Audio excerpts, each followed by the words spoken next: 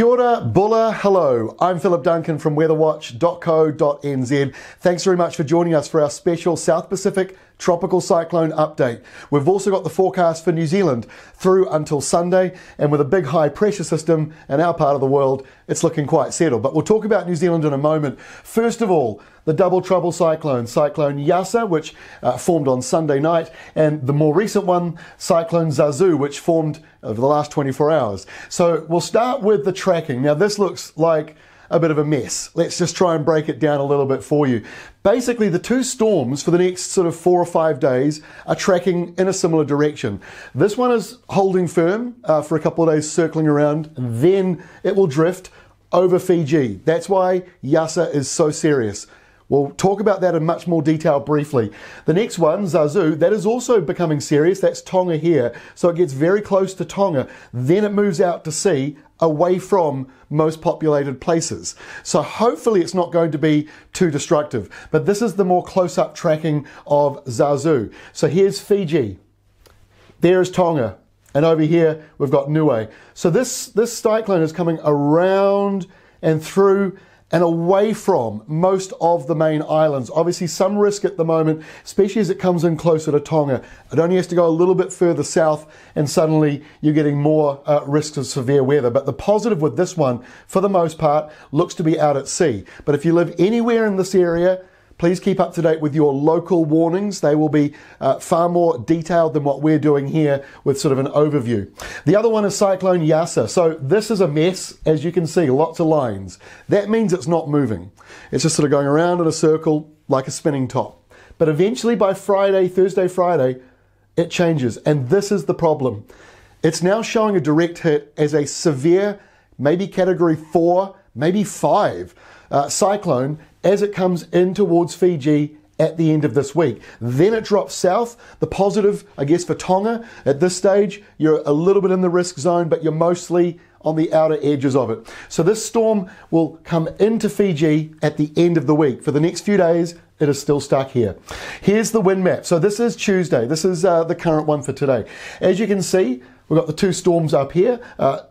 The second one that's formed is a little further south. So some people are asking, are they going to join up? There's actually quite a bit of distance in here, and this one's moving away faster. So they shouldn't do, but with them so close, it does make it more complicated. It means that it's a little tricky to know just exactly how close Yasa will get to Fiji. Direct hit is the current thinking. So this is where we are for today. Let's bounce this to tomorrow, 24 hours from now. You'll notice that this one's moved away much faster, whereas Yasa still in the same area, and both of them are worse. This is likely to be a category 2 by the time we get into tomorrow. This one up here stuck in the same spot between Vanuatu and Fiji.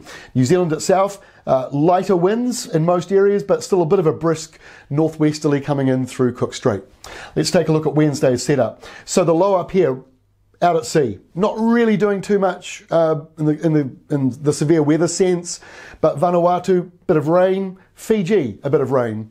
Winds don't look too bad. Out here, the cyclone category 2. Now, this could be impacting some parts of the Cook Islands, but really in Tonga, but it's moving away from you as the day goes on, although it does get worse in strength. So a little bit of one step forward, one step backwards. High pressure and a bit windy around New Zealand for Wednesday, but it's warm winds coming down, so a number of places again, mid to late 20s, maybe into the 30s. Let's move to Thursday. This storm's moved a little closer to Fiji. Yasa is now bringing in heavy rain for you, but the worst of the winds probably don't arrive till later on into the day, but Thursday evening, certainly one to watch. This storm moving away from the Cook Islands, moving away from Rarotonga. It's still a major system, but it's at sea, so it shouldn't be causing any issues. High pressure continues to cover New Zealand with settled, dry, warm weather pretty much everywhere. Now, at the end of the week, this is where Fiji is in the firing line. In comes Cyclone Yasa directly, we think. And if it's not directly hitting it, it's going to be very close. So it's definitely one to watch.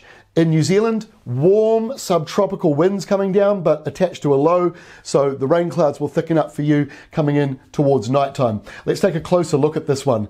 This is quite serious. Now you start to understand when you zoom in, those isobars don't just look like a white blob. you can actually see what the air pressure really is as well, down to the 940s. So that's getting down to Category 4, maybe Category 5 territory. Directly hitting the main island. Nandi's just here, Suva on the other side. This is a serious system. Now, it might come in a little bit further out to sea. Either way, it's still going to have all these big, strong, damaging winds coming down and affecting you. So if you live in Fiji, high alert now. Be aware of potential warnings coming out very soon and get prepared for it. I mean, that's about all we can say is get prepared. Now, this is only a few days away. It's not 100% locked in. So you still have to keep up to date with the Fiji Met Service if you live in Fiji for the very latest. On Saturday, notice that it's moved away fast. That's a real positive, that it doesn't look like it's going to linger. So all those days stuck up here in the Pacific, all of a sudden it starts to speed up as it moves away, and it doesn't look like it's going to be impacting Tonga as well at this stage. You look a little bit too far out to the east, but definitely one to keep an eye on. Saturday in New Zealand, see what I mean? It doesn't look anywhere as bad when you zoom out. It doesn't quite read the lower air pressure readings when you zoom further out. For New Zealand itself, this is the big high that we've got right now, today, Tuesday. This is going to be next week, or this Saturday and into next week, the guiding force for Cyclone Yasa as it comes down our way. So New Zealand, a little bit of a westerly wind blowing around on Saturday. That will lift temperatures up in a number of areas. Bit of rain down here in the bottom. Otherwise, it is dry. As we go to Sunday, some of that wet weather moves up the South Island with a bit of rain even getting into Canterbury. But further to the north, you'll start to notice a very light easterly wind forming in the far north. The storm, still a long way away from us, but it's getting closer. Now, the big high that's over us right now today, this is it here on the map, way out to our east. This will be the guiding force for Yasa. As it comes in towards New Zealand, it might start to pull and get pushed.